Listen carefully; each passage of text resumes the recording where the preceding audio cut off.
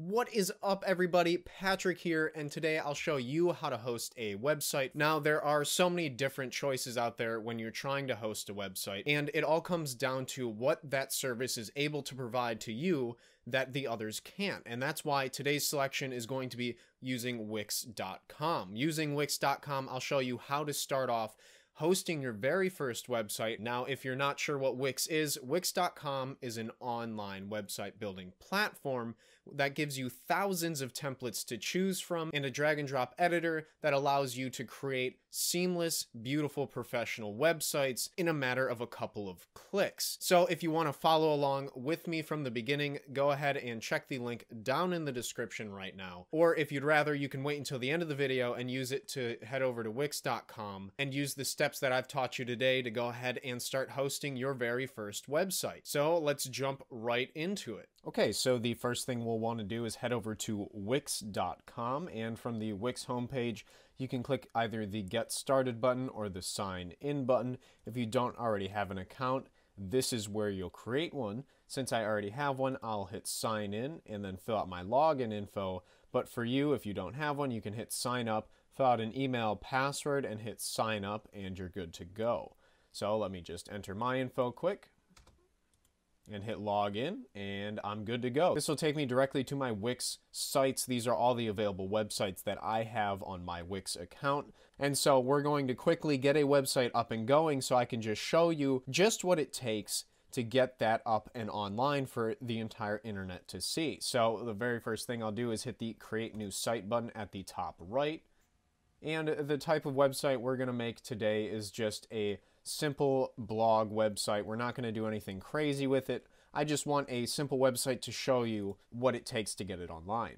So clicking on that will take us to the next page, asking us either if we want to use the Wix ADI, which is the AI built website, or use the Wix Editor, which in this case we're going to choose a template and use the Wix Editor.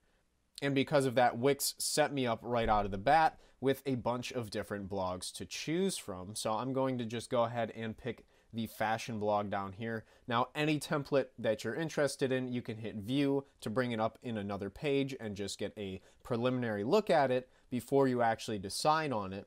And you can always click the button up at the top left. It's the phone icon that will show you the mobile view of the website. So you can scroll through and see what it would look like on mobile and click the computer icon to check desktop.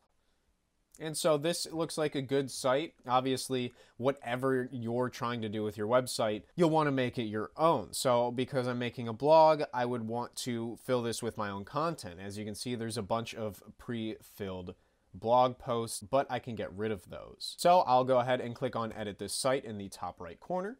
And what this does is it grabs that template that you're reviewing and converts it into an editable page so you can start putting together your website.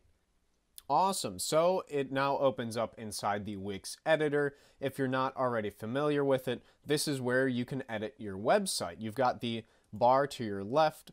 Over here, this is your nav bar. This contains all of the buttons that allow you to add different elements such as text, pictures, blog posts, different interactive and different types of content that you can put on your website. And then you've got the toolbar on the right side. This is responsible for the formatting of your website.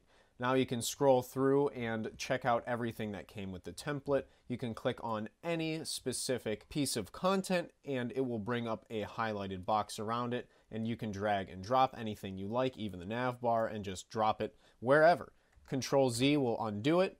But this video isn't about showing you how to build a website. I've got another video for that, which I'll link down in the description, so you can head on over to Wix.com and build a website for yourself. And once you know how to use that information to work within the editor, you can get yourself a hosted domain. So because I'm going to just consider this website good to go, since the focus is hosting a website, the very last thing I want to do is click publish. Once you click publish, this site will go live to the entire internet so anyone can see it. Anyone that has access to that URL will be able to see it. And what's really, really cool about Wix is, I mean, you saw what I did. I just logged in and then started a new website, and here I am just a few clicks in.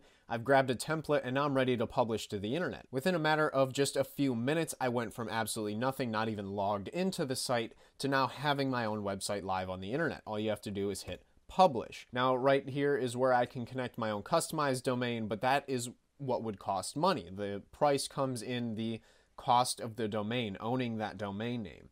Because it is done through Wix, you can see the beginning of the URL or domain name is already determined for us. It takes my user account and then adds Wix site onto it, .com, and then / whatever I want it to be. And so because I want this to be my fashion blog, I'll just call it that.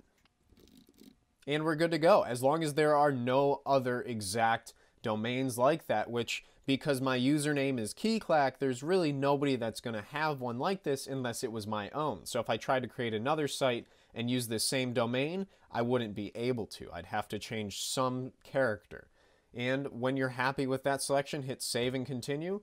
And with that, your site is now saved with that domain, but it is not quite live yet because we had to determine what we wanted that end URL to be.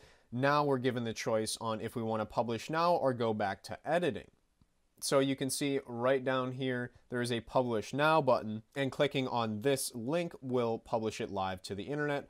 Or if you want to, you can hit done and it will automatically publish the site for you. Whatever you do, leaving that menu will publish that site live to the internet. So I can go ahead and click on view site button to see it live on the internet, see my site at its available domain.